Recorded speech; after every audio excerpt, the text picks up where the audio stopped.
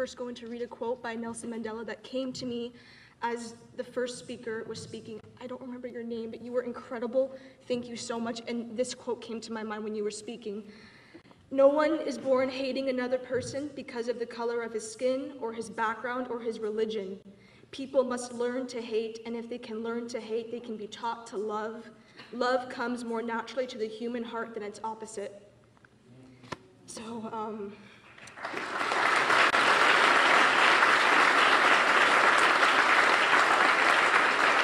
thank you. I chose to wear pink because my mother was a colorful woman and she was a rainbow and she would have loved it. This is her dress. So before I begin, in honor of my extraordinary dear mother, my best friend, my greatest advocate, my dancing partner, my pumpkin, I would like to hold a moment for us to say a peaceful and silent prayer for a few different causes, because my mother would approve of this. There was never just one thing she was inspired by or passionate towards. So after I read all of the causes, we can collectively hold space and pray together in whichever way works for you. So I would like to hold a moment of peaceful prayer and gratitude for the warriors who were members of the synagogue and who were part of the hospital team at Palomar. Sir, I saw this.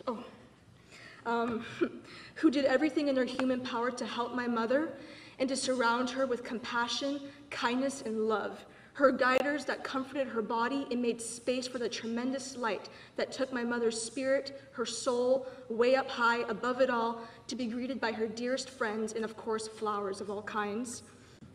I would like to hold a moment of peaceful prayer in awe for the young children who were present during the tremendous tragedy of the event and who experienced trauma in the many forms it manifested. I want these children to know that you are warriors, you are resilient, you are powerful survivors, and I am profoundly moved by your bravery, by the love you have within that will never leave you but will only grow and grow and grow. I would like to hold a moment of peaceful prayer for the victims of gun violence, religious violence, racism, and anti-Semitism all over the world. And I want to pay specific mention to two recent events, the tragedy in New Zealand and in Sri Lanka. We are all a part of the human species, and this alone will forever unite us in love and in solidarity. And lastly, I would like to hold a moment of peaceful prayer and celebration for all of the Jewish people on every part of our planet.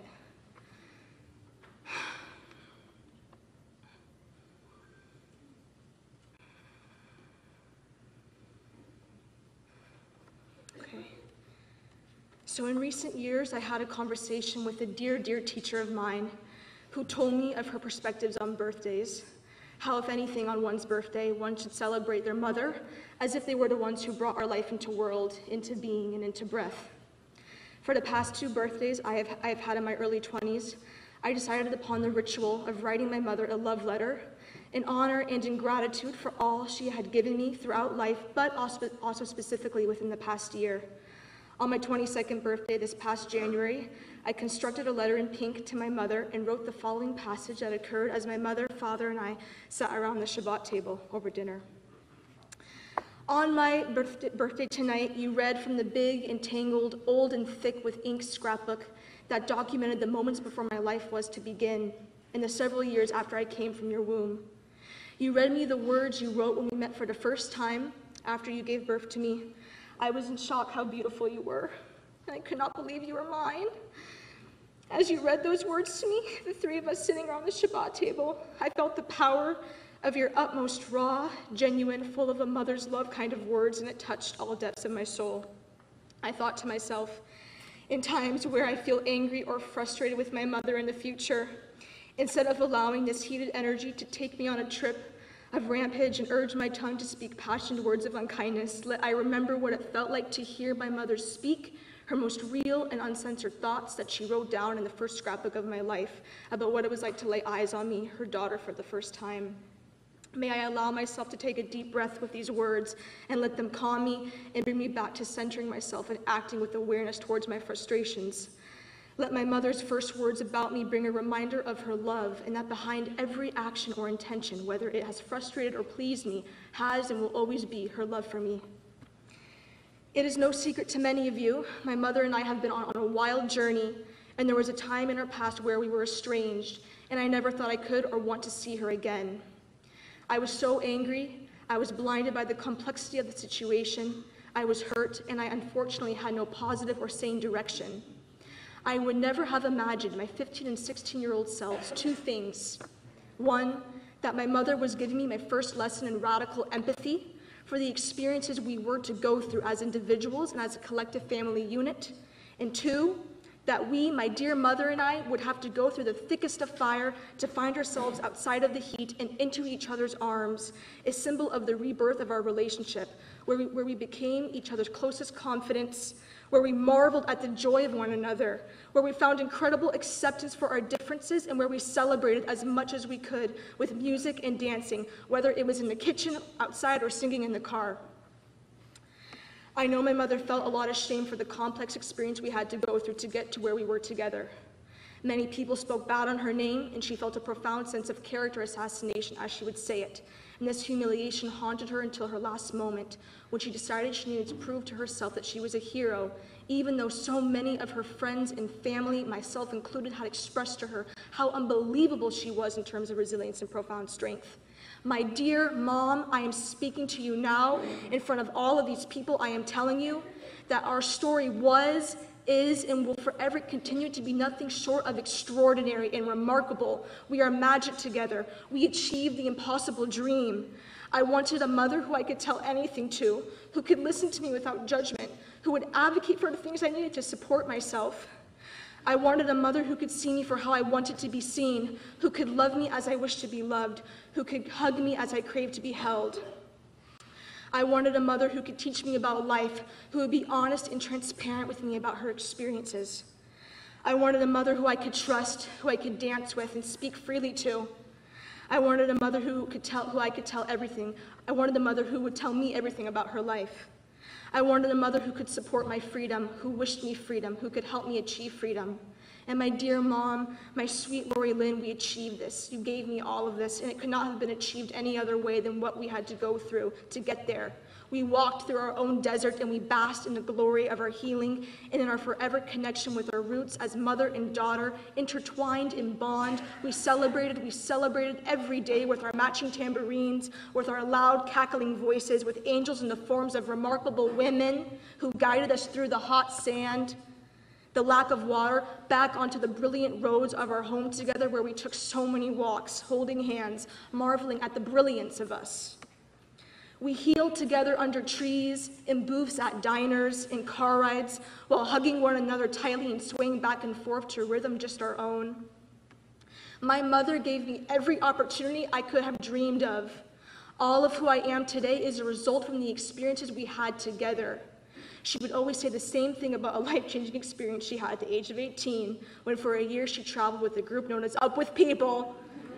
Their most recent mission statement includes the following words: "In a world filled with constant change, we are often divided by fear and intolerance.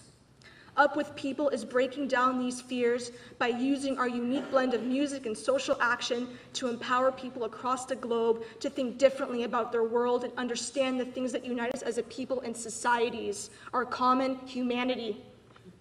In the past few years, my mother would generously share with me intimate stories, pictures, and letters from her year on the road with this organization. It was an experience that led her on the course of journey up until her last moment. Joining Up With People shaped her identity. It was a core element of time in which she found herself, a time where she was in direct alignment with her purpose on this planet. And in her own majestic ways, she was able to impart to me not only the wisdom of all she learned through Up With People, but because of all that we went through, I had a very similar experience to her, where I found unity amongst people I never could have imagined I would meet, let alone be in solidarity as a sisterhood with, in celebration of our common humanity. This was a second gift my mother gave me in terms of having radical empathy. My mother was an ecstatic Jew from birth. The melodies and songs she learned in Hebrew school as a child stayed with her throughout her life. The way my mother most celebrated her Judaism was through her dedication to rituals and her dedication towards giving me a Jewish life and education. Sukkot and Passover were her favorite holidays, and for those of you who had the opportunity to visit our home over the years, you know that my mom kept a sukkah up for the whole year. because she loved the lights and she loved the palm leaves and she loved the art. It was her most sacred space. My mother was devoted to the ritual of Shabbat. For most of her time on this planet, people were over at her house every Friday, or she was at a friend's house, celebrating. She put all her love and light into making the sacred bread of challah every week, and most of the time it wasn't even for our own family, but for her to give to others, dropping them off at houses, on top of cars, inside mailboxes, or even bringing them to her office. As a child, I learned the blessings by heart, and for the past 6 years, it was always my mother's greatest joy when I would recite to her by memory the Eishes Chayil, Mi Yimsa, who can find a woman like her. She would look at me smiling, she would close her eyes in complete happiness, how she loved to see me sing in honor of her warriorhood, her ability to be a creator to life and to love. My mother and father decided they wanted to raise me in a Jewish household that celebrated all the holidays, and they gave me a Jewish education from preschool to 8th grade. But after I graduated from middle school, my Jewish education continued in the form of being exposed to real life, to experiences I never could have imagined I would have, to meeting people I never thought I would be calling sisters.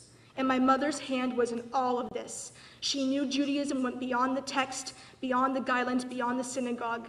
She knew Judaism was also about who you are as a person, how you treated others, how you respected and showed loving kindness to all people.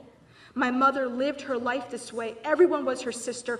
Everyone was her trusted confidant. Everyone was her friend. And I am profoundly grateful that she believed in my ability to understand and recognize this truth of how it is a duty for a Jewish person to celebrate and stand in sacred awe for all of her gifts and histories of origin. I wrote my first poem about bubbles at the kitchen table with my mother while I was in 5th grade.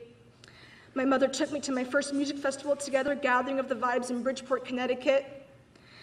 My mother told me the stories of her life at Cantor's Deli on Fairfax and in all corners of her home. My mother drove me to LA every Thursday in the year of 2015 for me to have the chance to work on understanding myself and to work on healing our relationship, because she believed in our freedom and she believed in my own freedom. She gave me my freedom, and we healed and we healed and we healed. On our last drive together this past Friday, I asked her if she was proud of me. I would always be asking her this, and always she would say, "Yes, Hanny, yes, I'm so proud of you." I told her she was my best friend. She was wearing pink and I was wearing black, her two favorite colors. And she wanted me to play 3 specific songs for her as we drove into the night. Elvis Presley's If I Can Dream, Lana Del Rey's Summer Wine, and Leonard Cohen's Hallelujah, but I played her the Jeff Buckley version. She hadn't heard it before, and she fell in love with his voice. My mother's most pure manifestation of her love, of her presence as a phenomenal woman, of being a loving human being, was shown in many ways, but I'm going to highlight the several most important components I believe represents my mother in her totality. Friendship. My mother thrived and lived her entire life for the sake of friendship, to give flowers to people all over San Diego and from the world, to bask in the glory of connection, of story, of history. My mother's friends are a rainbow. She was a rainbow. Her relationships were one of the things that made her most proud. My mother raised me to become like her, a woman who embraced all people, to give to all people, to love all people. And in my past, I will humbly admit I resented her for this. I wanted my mother all to myself. I didn't want her to have the expectation for me to be kind and open to all people at all times. I didn't want my mother to be the peacekeeper, the neutral person in the middle for all of my friendships, with her emphasizing the magic C word, communication. But by the grace of light and profound blessings, through the work my mother and I did together in our healing, I can say with complete assurance that I understand where she is coming from and what she was trying to teach me. In simple terms, the importance of kindness, the sacredness of connecting with others, and forever, this will be a key element steering me onward on the journey of my own life. An inspiration. My mother was inspired by many, many, many people, whether it was their story or the words they put to paper. She knew I loved words and would always take the time to find the sections in the newspaper where a writer or a poet was being highlighted to give to me. Her entire life, she collected quotes, books, sayings, and would love to speak them to me and to all of her friends and community. She was heavily into news, and all kinds of stories caught her attention. She admired newscasters, one woman in particular, Nancy Grace, who has devoted her life to accomplishing justice for victims of horrific crime. My mother would tell me of a dream in her earlier youth she had of wanting to be a newscaster, and she wanted to be on television, and she wanted to handle the stories of the world and provide coverage for everyone. Not only did my mother have this role in her own circles of family and friends, but her heroism has been covered by all of her favorite news channels. It has been seen and recognized all over the world, and for this, my mother's childhood dream has come true, of wanting to share a story with the world, in this case, her heroism with the world, not for her own benefit, but to reach others' hearts and spirits for the sake of inspiration, for the profound ability to touch people's spirits, as so many stories she collected and shared with me and with others touched her. My mother's dream was to be a bridge of love, reaching one person to another. She wanted to be the bridge itself. Steady foundations planted beneath dirt, water, ground, holding up a place of meeting for people to cross and to connect and to love. She was a part of the foundation of our synagogue, not just spiritually and metaphorically, but literally. She was part of the building process in constructing the synagogue, and I know this was always one of her biggest honors.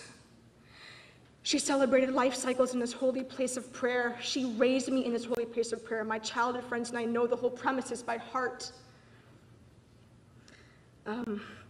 She shook her tambourine in this loving space of Jewish livelihood with all of her might. And I have full belief that when my mother's spirit and soul, her precious neshama, rose from her giving and precious physical form, there were tambourines shaken in honor and in celebration by every woman in Jewish history. My mother has become one of them. She is all of our heroes, and I relinquish my childhood stubbornness that wanted her all to myself. I know this would make her ecstatic for her to hear, and I know she has heard me. My mother gave me a third lesson in radical empathy. The young man who shot my mother, a 19-year-old who apparently was a nursing student, studying the human form to be of service to others in healthcare, took my mother's life with passionate anger. There were many forms of hatred that brought this man to do what he did. But his hatred does not shadow the love of my mother and the love of the community she was a part of, the love of the synagogue that was built by eager and precious hands ready to serve and celebrate one another in the spirit and sacredness of Judaism. I know my mother has already forgiven this man who shot her, not only because she had a profound and motherly capability to forgive me and our history together, but because her mission, how she lived her life, and her decision to preserve the life of the leader of the community, the children, all of us, automatically banishes the hatred that tried to take her light. Her light has reached all crevices of our planet. She has become the mother of my dreams. She completed an act of service for the whole Jewish people.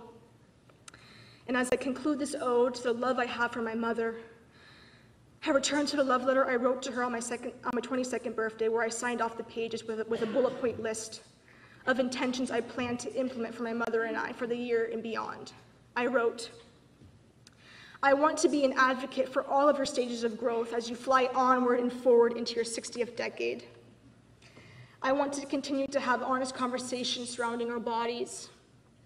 I hope to never ruin another one of your birthdays again with my anxious indecision towards something you want to do that clashes with my comfort. I want to continue our wonderful dialogue of transparency and sharing our experiences and feelings and working through our roadblocks, leading us to the rainbow you always had your eyes on.